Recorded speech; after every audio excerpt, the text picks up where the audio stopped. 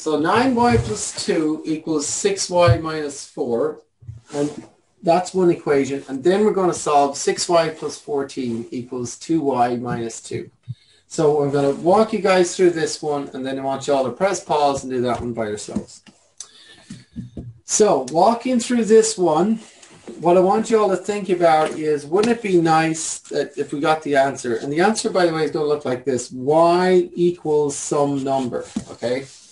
So thinking about that, I want you all to think a bit of strategy here. Why don't we get all of the y's on one side and all of the numbers on the other? And by the way, there's lots of ways of doing this.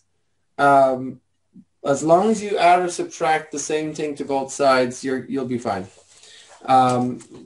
So what I'm going to suggest is, just if anyone's worried about what to do first, there's lots of things to do first, by the way. You could, I'm just going to show everybody real quick, because I mean, like, you could subtract 9y from both sides. That's fine. You could subtract 2 from both sides. That's fine. You could add 4 to both sides, and that's fine. And then keep going. But just keep going and do the same thing to both sides. So there's lots of different ways.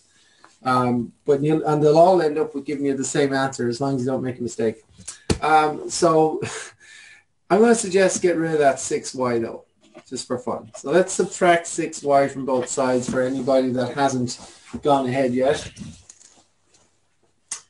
And we get 9y minus 6y, 3y plus 2 equals, and that's a negative 4. Okay with that? Yes. And then we subtract the 2 would be the easiest thing to do, because now we'll have 3y equals a negative 4 minus 2, negative 6. And y has been multiplied by 3, so divide by 3, and we get y equals negative over positive, negative 6 over 3, 2, right? So I guarantee you guys, it really doesn't matter what way you do it, because you should get y equals negative 2. And I'm just going to run through another way really quick. So I think a lot of students would probably subtract 2 from both sides. That's perfectly cool. You will get 9y equals 6y minus 6. And then you could subtract 6y at this point and get 3y equals negative 6, and then x is negative, or y is negative 2. I'm just going to do something else though, just for fun. I'm going to subtract 9y from both sides, right? But that's still okay, but just make sure you write the 0 here, because look, it's 6y minus 9y, negative 3y minus 6. And then you could, like, say, add 3y to both sides if you wanted to. And then you get 3y equals negative 6. And then divide by 3, and y equals negative 2, which is the correct answer. Y is negative 2. Y is negative 2. So, like, once again, guys, like, there's a lot of ways going about this. As long as you do the same thing to both sides, it'll all work out in the end. All right?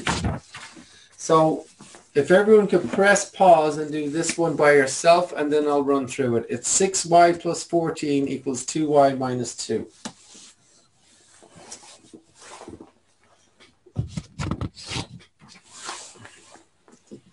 You ready to go? Yes, sir. Right. So I'm going to suggest get y's on one side, numbers on the other. So I'm going to suggest get rid of that 2y, subtract 2y. But again, that's not like the correct way of doing it. That's just, I don't know, it's just one way. There's lots of ways of doing it.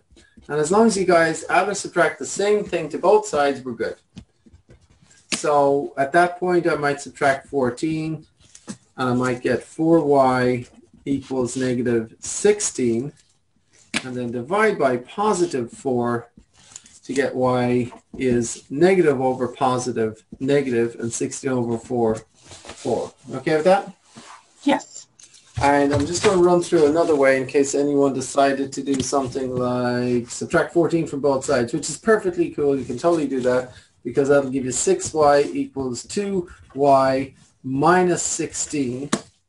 And then you could subtract 2y from both sides and get 4y is negative 16 and y becomes negative 4. Or you could do something crazy like, I don't know, subtract 6y from both sides. And again, that's okay. Just look at this. 6y minus 6y is 0 equals negative 4y minus 16. And then add 16 to both sides might be a good idea. And get 16 equals negative 4y. And then divide by negative 4 to get negative 4 equals y. So it doesn't matter how you solve it as long as you do the same thing to both sides. And if you come across this situation where you've got like a 6y minus 6y or something like that, just put the 0 down and it'll all work out, right? So y is negative 4 and that's the answer there.